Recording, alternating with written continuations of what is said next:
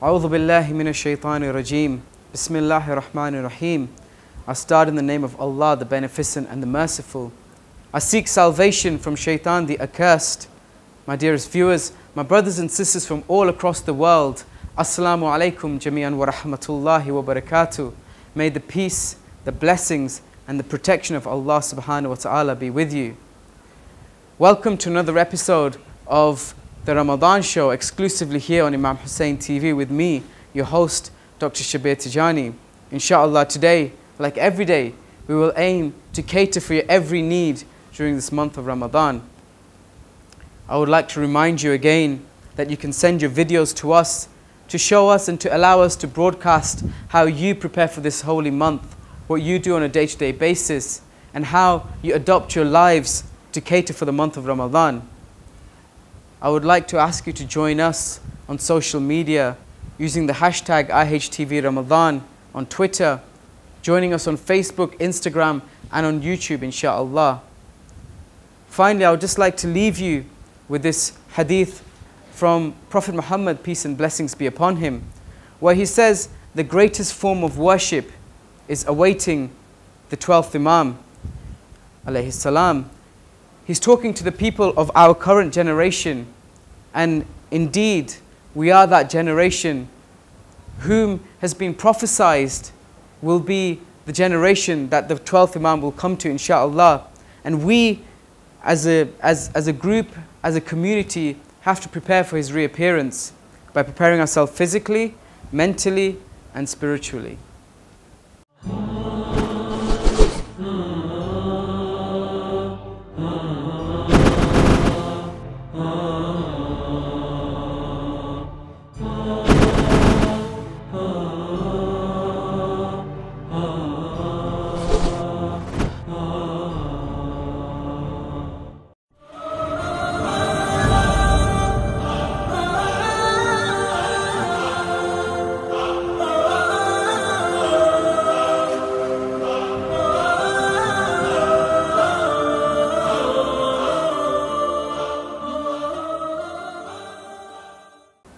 In this episode, as we continue our path towards spiritual refinement, inshallah I want to continue a series that we've been continuing for the last couple of nights, and that is how to make the most out of your salah and your prayer.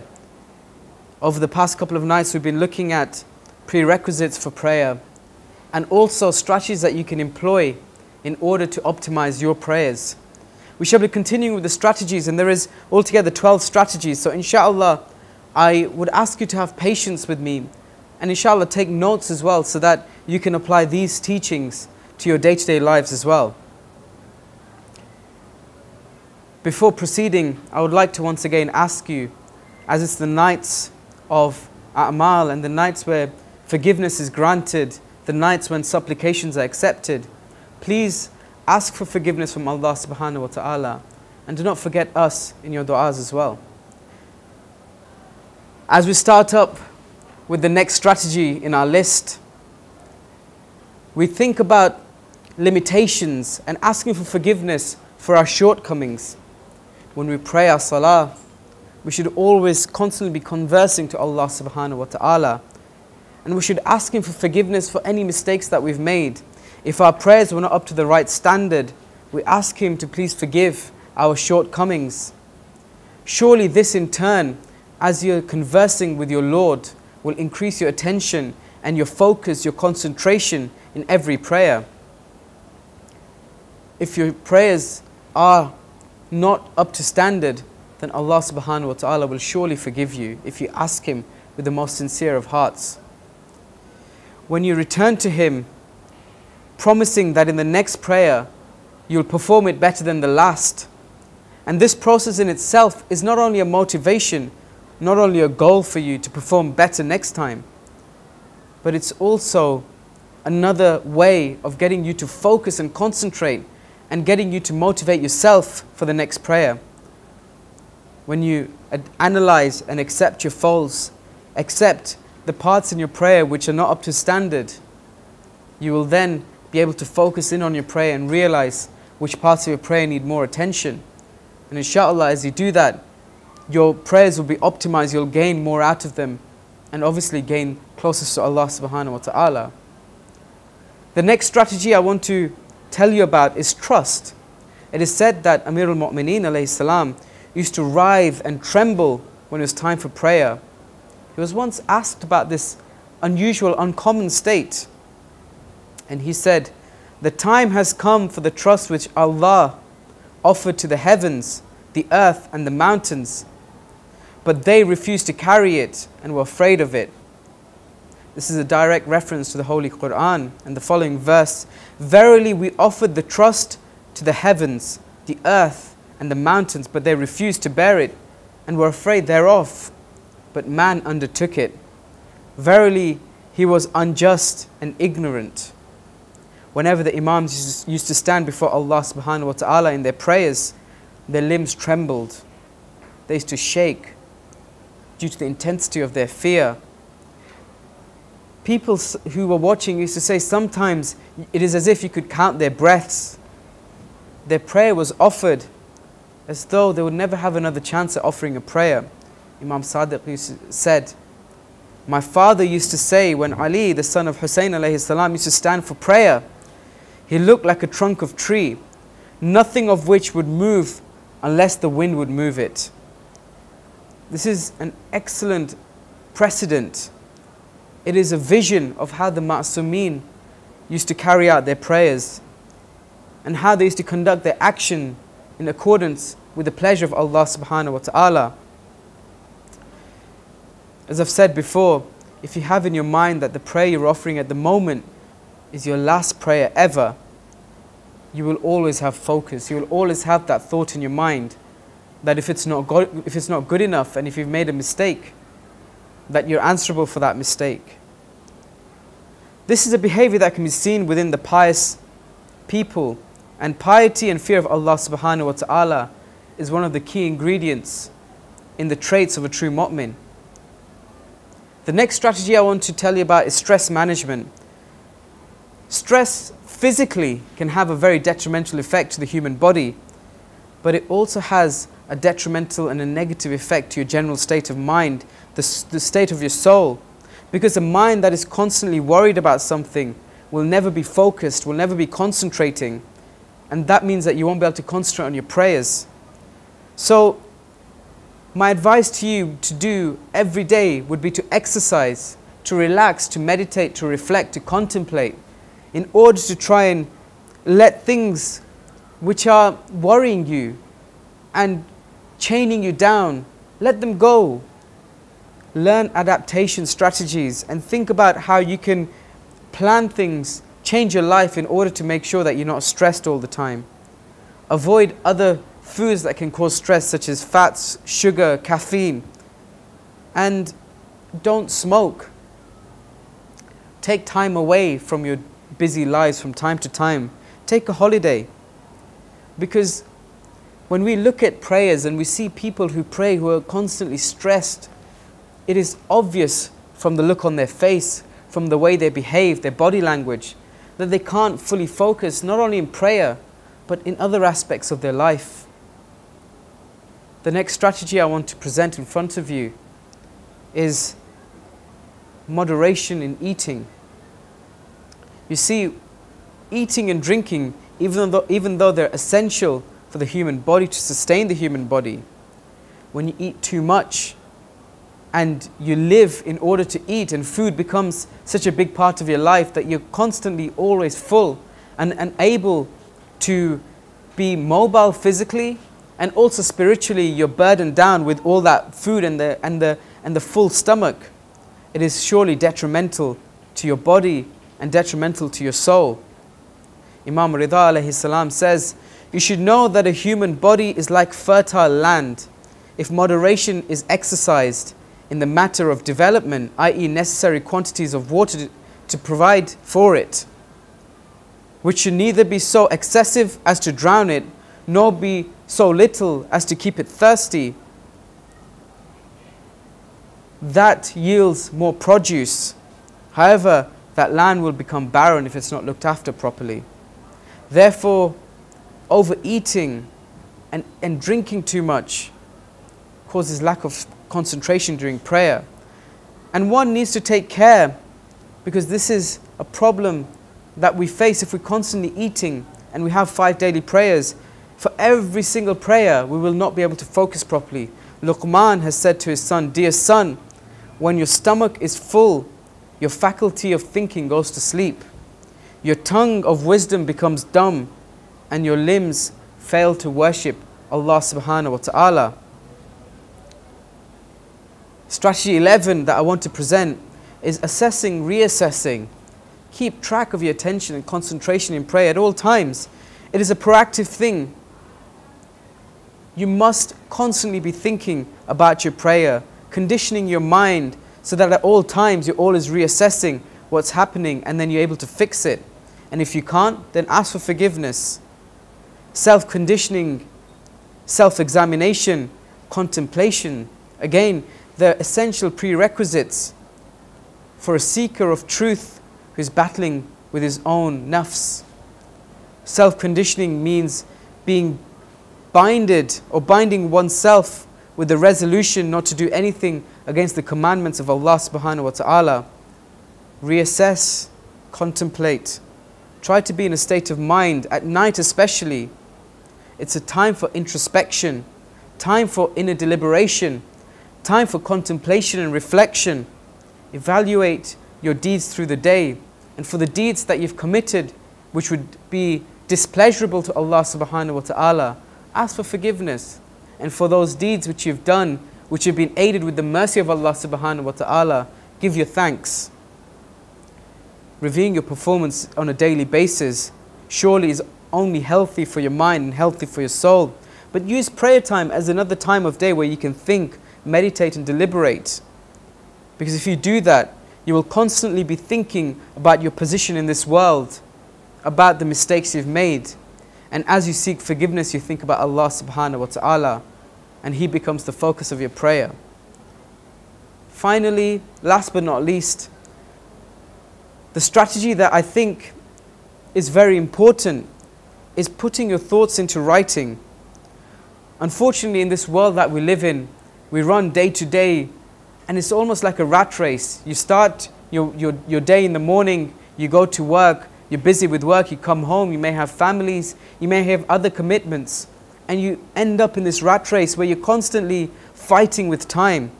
You don't get time to think about your mistakes, you don't get time to contemplate about life, you don't get time to set goals. So what I suggest you do is just once during the day. If you can't do it once during the day, do it once a week. And if you can't do it once a week, do it once a month. Put your thoughts, your reflections, your goals into writing. Because whenever you're stuck or your mind's in a state of discomfort, your soul is aching, you can look back at what you've written and remind yourself of the goals, remind yourself of your intention and your sincerity, remind yourself that Allah subhanahu wa ta'ala is your ultimate end goal. Many scholars have advised that you do this also, because it allows you to free your mind of the things that chain it down, allows you to put things into perspective as you're writing them. It allows you to cleanse your soul of anything that burdens it. So these are my tips, my strategies for how you can concentrate during prayer. And inshallah, we hope that by thinking about these strategies, you can also optimize your prayers. As I've said before, during these very highly spiritual nights where the doors of Allah's mercy are open, pray for yourself, pray for those around you, pray for those in the world who don't have as much as you do, those orphans around the world who sometimes don't even have food or water, especially in this month of Ramadan. Please don't forget us in your du'as as well. And finally, do not forget to pray for the reappearance of Imam Mahdi alayhi salam.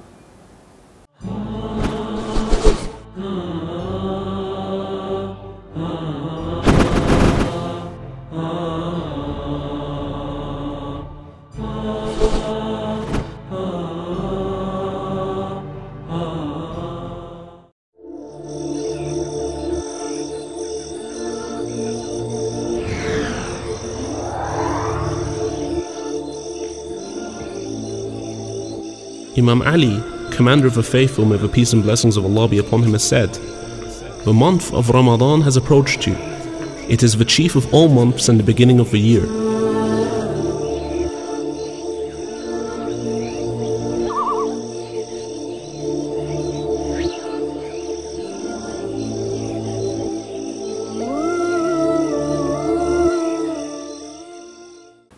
For this segment of the episode, we're once again going to be going to different parts of the world to see how people across the globe prepare for the month of Ramadan, what they do on their day-to-day lives.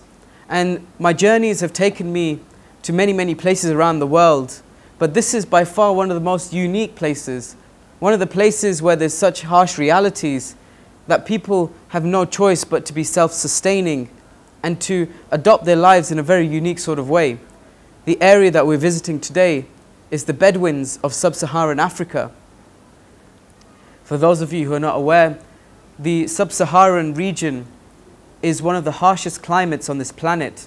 It's one of the hottest weathers, one of the driest weathers on the planet, as well as having very subtle but yet profound deprivations for their people, such as in the desert of Africa, there's very little shade, and with the heat, the people there find it extremely difficult to survive on a day-to-day basis. So they have to make do and adopt their lifestyles and really try and find ways to get past this month and to make the most of this month, in fact. So the normal day for a Bedouin in sub-Saharan Africa starts off with baking bread. The Bedouins don't eat rice. They tend to eat more bread throughout the day. The reason why they bake their bread fresh, bright and early in the day is that the children who wake up very early in the morning, they tend to have the bread for breakfast, and then again when they come back in the afternoon from school. The men of the family wake up very early in the morning because they have no choice, as they are usually camel herders or cattle, or they farm cattle, and for them their animals are their livelihood, so they have to look after them. And they get up early in the morning, they go to work, they look after their camel and their cattle, and they try and make a living through that. The women sit, or they are at home, and they carry out the day-to-day chores of a housewife. And when the children come back from school at Dhuhr time, they usually have a small meal if they're not fasting, and then they go to bed for long enough just to wake up a couple of hours before iftar. Close to iftar time, the men of the family come home, and during iftar time, the first thing they do is that they have dates, as is the sunnah of the Prophet, peace and blessings be upon him. The dates come from palm trees which actually grow in that region, and they also make a soup with whatever is available to them at the time. So it could be things like lentils, vegetables, and they also milk their own animals, milk their own camels, milk their own cattle in order to provide milk for the family. And the milk actually is one of the best rehydrators that we know, and it's natural as well. Following this, usually the family get together and they have some food. Usually it's bread and meat, the bread that they made earlier on in the day, and the meat is actually from the animals that they are rearing, their livestock. Because the Bedouins are a self-sustaining tribe, because they live in the harshest of climates, in the harshest of areas in this world, they have no other option but to be self-sustaining. As I've requested before in the previous episodes, we would be honored and would be very grateful if you could send in your videos from wherever you are in the world, your pictures, your blogs, your anecdotes, so that we can have an insight into your life. How do you prepare your day-to-day life for the month of Ramadan? How do you prepare your food? How do you prepare yourself for the nights of Qadr? How do you go about your day-to-day activities such as work and school? Inshallah, we look forward to seeing your videos and inshallah airing them exclusively on Imam Hussein TV.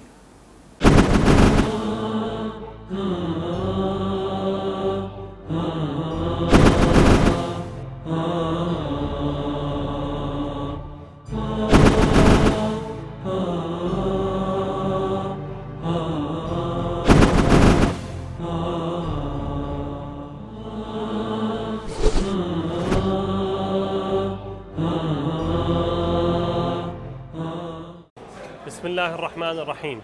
Respected viewers, Assalamu alaikum wa rahmatullahi wa barakatuh. May peace and blessing and protection of Allah be upon each and every one of you. In continuation to our reports from the holy city of Karbala and the restaurant of Rukn al-Sultan, today we are here to show you the other parts of the restaurant, so stay tuned.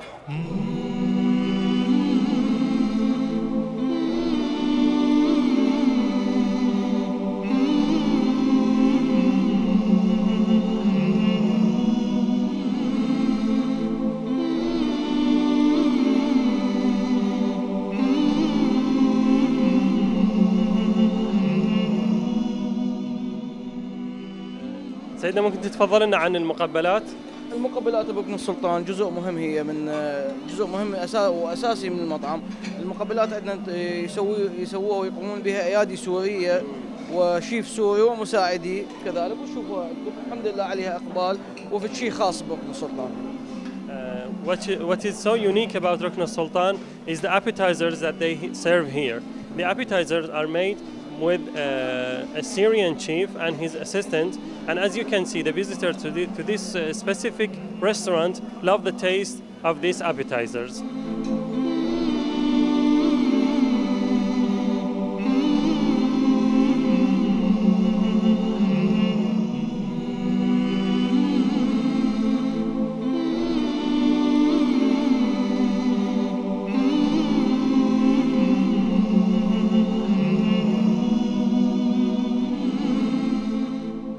نعم سيدنا، تتفضلنا عن القسم الإيراني والأكلات الإيرانية؟ بالنسبة مثل ما قاعد تشوفون اكو تمن ومرق واكو شلة خاصة سوب، وعندنا كبب إيراني هسه اذا بعدين نشوفوها بالتصوير تطلع بالكاميرا. بالنسبة للقسم الإيراني يكون واضح هنا على البوفيه لأنه هو مطبخ، مو مثل قسم مشوي وخارج وتقدر تصوره، هو طبخ خاص يعني فينعرض، فإن شاء الله تصوروا وشوفوا بالعرض. I asked about the Iranian section, and he's saying that the Iranian chief provides the variety of foods here, which are all originated from Iran. And this section is a very special and unique section in Rukn al-Sultan restaurant.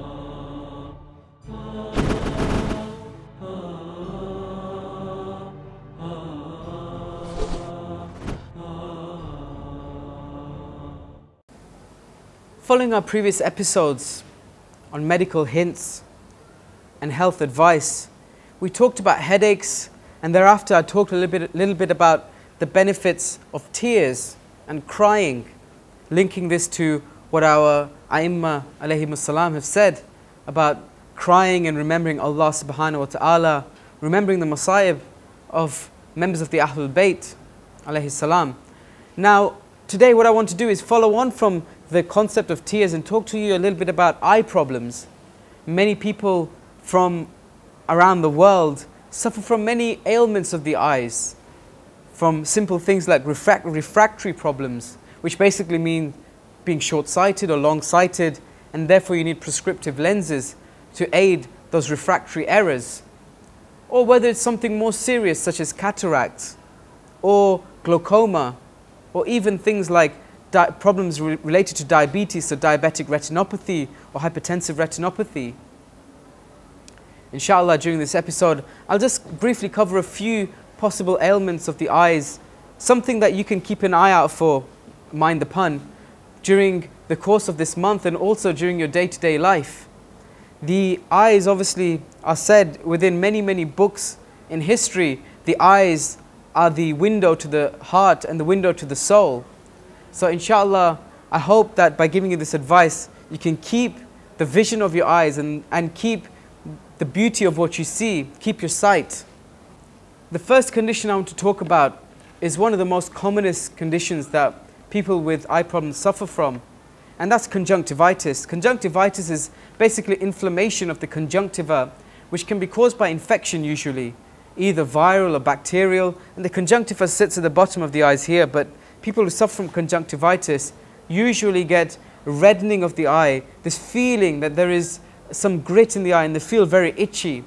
People who get these symptoms usually, when they go and see a doctor, get antibiotic drops, and usually these drops tend to be useful. However, be very, very careful, because simple conjunctivitis can deteriorate and get worse. So if it's not working or the drops aren't working, go and see your doctor. Other things to look out for in people with eye problems are very, very important symptoms. Things like losing vision in the eye, things like pain behind the eye itself. Obviously, conjunctivitis is irritation of the eye, which is different to pain in the eye. As I've said before, conjunctivitis can be caused by inflammation. Inflammation can also be caused by allergies. Some people who have pollen allergies and have hay fever often find that they get allergic conjunctivitis. Once again, if you go and see your doctor, they can prescribe you antihistamines or drops which will help to get rid of the conjunctivitis. Another condition which affects the eyes, and is very common, especially amongst the elderly, although many younger people can get it, is something called cataracts.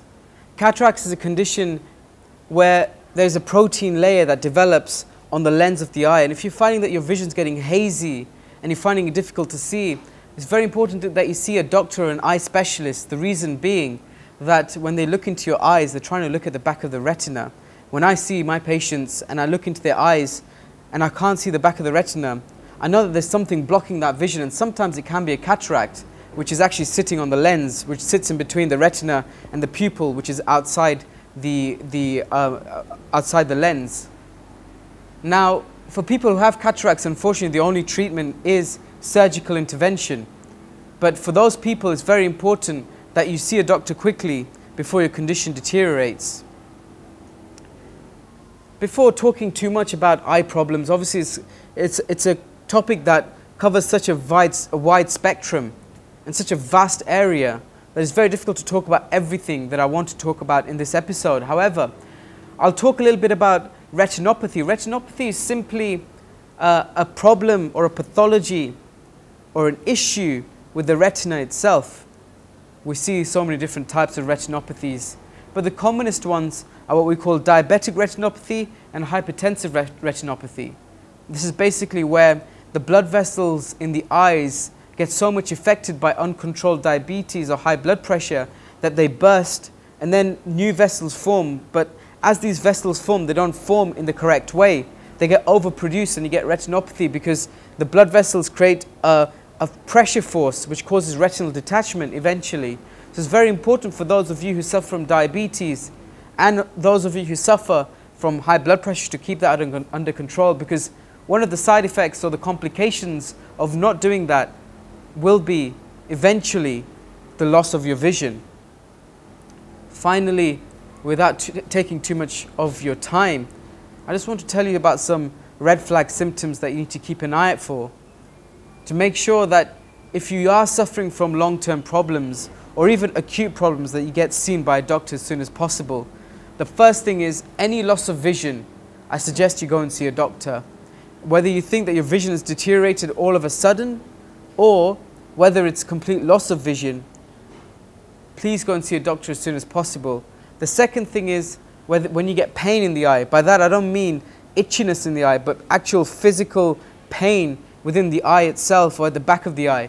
It can be a sign of conditions such as glaucoma, pain behind the eye can be a sign of optic neuritis, which can be a symptom of multiple sclerosis. So make sure that you have, you keep an eye out for these symptoms. I would like to ask you to continue to keep in your mind these symptoms that I've mentioned, because eventually what happens over a prolonged period of time, that people neglect their eyes. They stop wearing their lenses, stop wearing their prescription glasses. They don't see the world for what it is. Allah subhanahu wa ta'ala has blessed you with these eyes and has blessed you with this world around you. The reason being that He wants you to enjoy His bounties. He wants you to enjoy the world that He's created for you. So do that. Appreciate His might, appreciate His mercy, appreciate His bounties. Inshallah, when you do that, it will not only allow you to improve your physical health, the health of your eyes, but also it will allow you to ascend spiritually as well.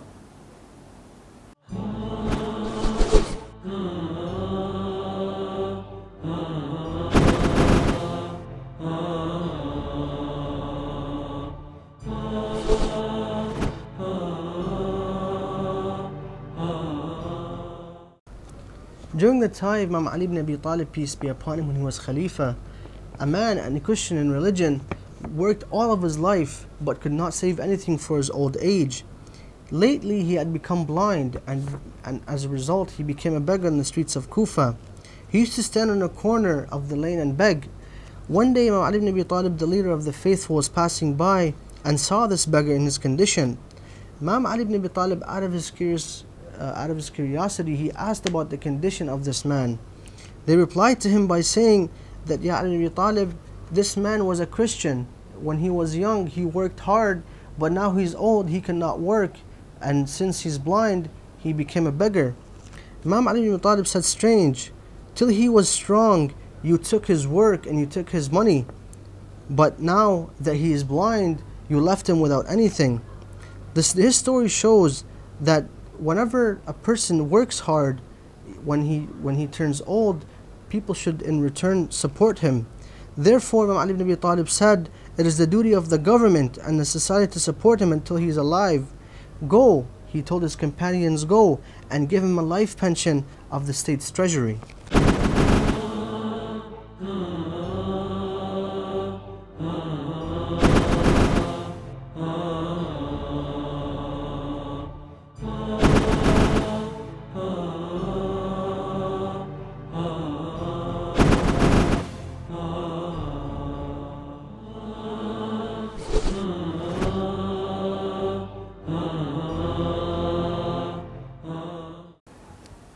As we're approaching the nights of power, the nights of Al-Qadr, we pray for many things. They say that the doors of Allah's mercy are open on these nights. These are the nights that are considered to be more superior than any other night in the calendar. We pray for many things. We pray for our own worldly desires. We pray for our own spiritual refinement. But there's one supplication that should be the highest above all, and that is to pray for the reappearance of the 12th Imam alayhi salam. I want to present a poem in front of you called Waiting for You. It's a small poem that me and my brother Abbas have written. Our lives are darkened, our hearts are broken. Now is the time for your intervention. There are no choices left, there is no option, there is no hope left. You are the chosen, our souls are dying whilst we are still alive. How can we go on? How can we now survive? We're waiting for that time when you will arrive, so that religion and faith can be revived. The world's become false, please come and make it true.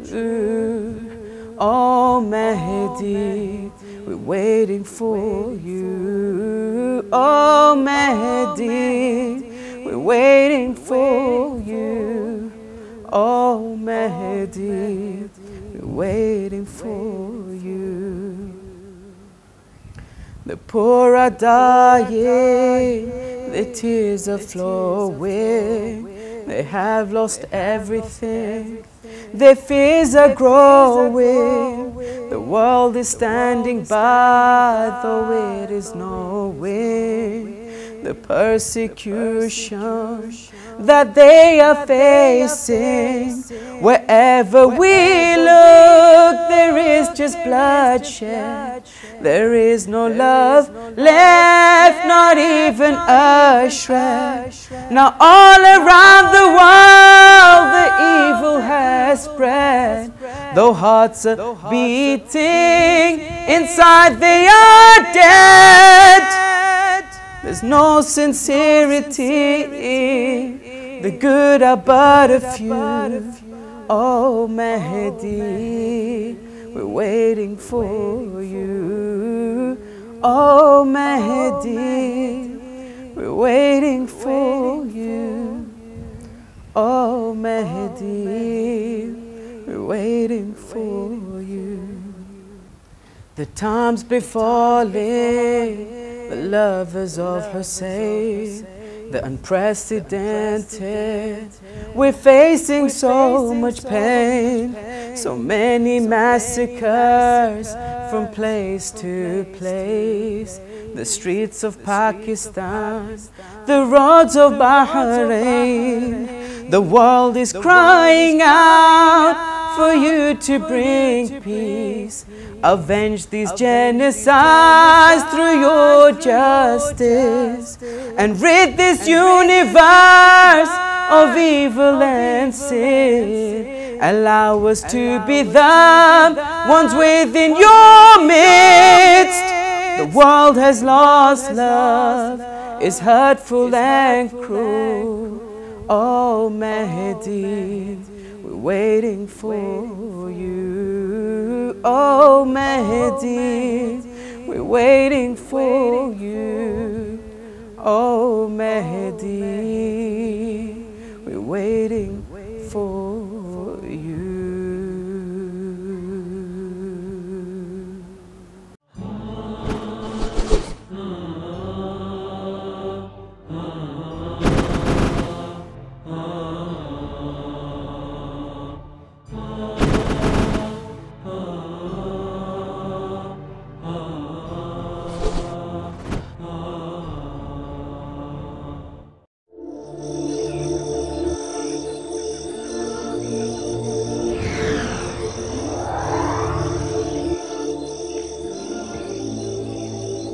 Imam Ali, commander of the faithful, may the peace and blessings of Allah be upon him, has said, "The month of Ramadan has approached you.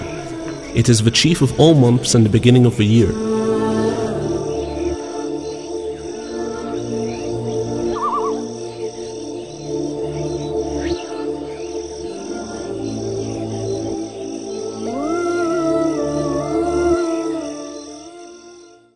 As we conclude another episode of the Ramadan Show, I would like to leave you with a final thought, something to get you to contemplate and to think about over these next few nights. This thought is actually quite complex, and even with me, it's actually something I think about quite regularly.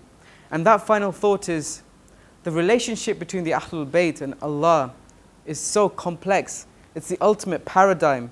It's the complete beginning and end of love. Because Allah subhanahu wa ta'ala in Hadith al-Qisas says to the Ahlul Bayt, He says, I've made this whole universe, the mountains, the skies, the rivers, the earth, in your love. But the amazing thing is that the Ahlul Bayt, they gave everything that they have back in the love of Allah subhanahu wa ta'ala. If we take their example, even when we have everything, whether it's materialistic, whether it's specific traits, remember that all of it's come from Allah subhanahu wa ta'ala, and everything that we have should be sacrificed back for Him. I would like to once again remind you to please send in your videos, and to also join us on social media, on Instagram, on Twitter, where you can use the hashtag IHTVRamadan, on Facebook and on YouTube. Until next time, I hope that we can once again inspire you and be your one-stop shop for the month of Ramadan. I bid you farewell. Wassalamu alaikum jami'an wa rahmatullahi wa barakatuh.